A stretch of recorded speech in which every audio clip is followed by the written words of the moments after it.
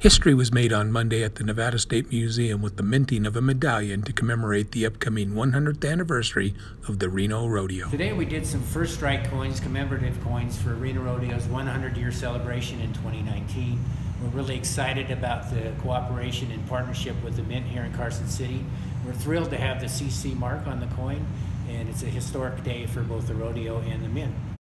The rodeo medallion marks a return to the size of coins originally struck by the coin press in the early days of the Carson City Mint in the 1860s and 70s. So these are unique in the sense that the press hasn't done a coin of this size.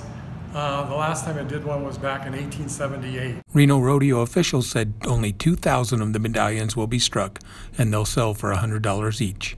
They're available now at renorodeo.com.